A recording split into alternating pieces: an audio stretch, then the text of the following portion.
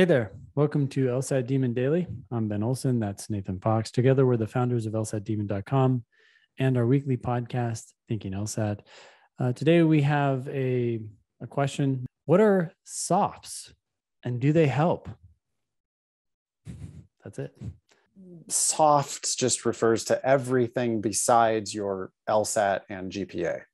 Yep. It's hard numbers, LSAT and GPA, versus softs, which is everything else. So it's your work experience, it's your, academic publications if you have them, it's your resume, it's your letters of recommendation. I guess we should probably lump even your personal statement goes into your softs, right? Yeah, I would actually think of your personal statement as the vehicle to sell your softs or to sell your best soft characteristic.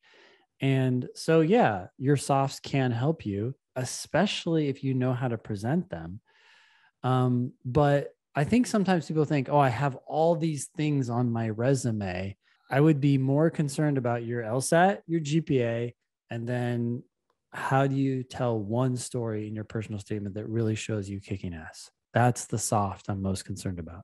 Your softs absolutely matter when you're on the bubble being compared to other people who have similar hards. Yep, exactly. Right? Like we've been reading so many personal statements on the Thinking LSAT podcast. And when we do that, we're kind of putting ourselves in the shoes of how would an admissions officer, they've got 5,000 applications. They're going to admit 1,000 of those, and they're going to end up with a class of 250. Yep. How do they go from 5,000 to 1,000? Well, the easiest way to do that is with the hards. I mean, the 509 data doesn't lie. Look how narrow the LSAT range is. Look how narrow the GPA range is for any school you're interested in. They are going to go out of those ranges. the bulk of their class. I mean, you can tell exactly where the middle 50% of their class is. And sometimes those are shockingly narrow ranges. Like it'll be the entire middle 50% of the class will be like between 163 and 166 or something. Yeah. It's just like this really narrow range.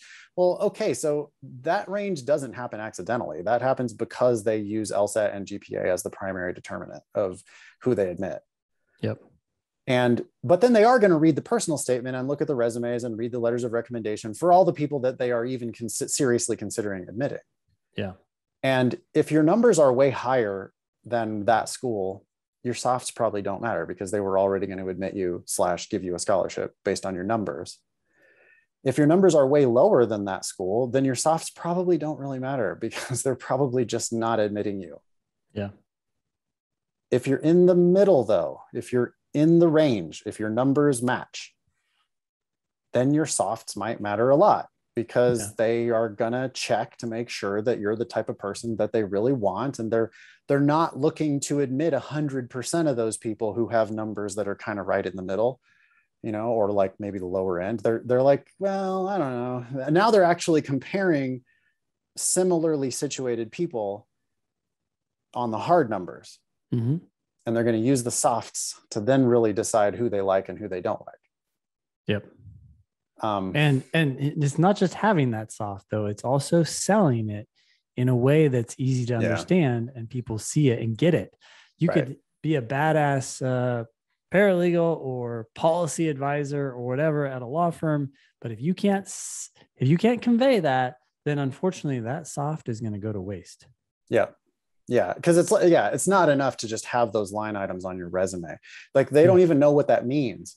You're supposed to explain to them what that means. You're supposed to demonstrate via your personal statement. You're supposed to show off those softs by, showing yourself winning, showing yourself being successful. You're simultaneously, it's like two kinds of winning in one because you're demonstrating your ability to advocate for yourself by showing the good facts about yourself. So you're showing the good facts about yourself, but you're also showing your ability to marshal those facts on your own behalf. Yeah.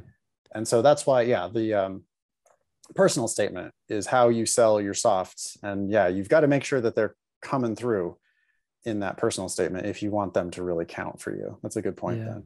Email daily@lsatdemon.com if you want to ask us a question or share some great LSAT or law school admissions news. Thanks for listening.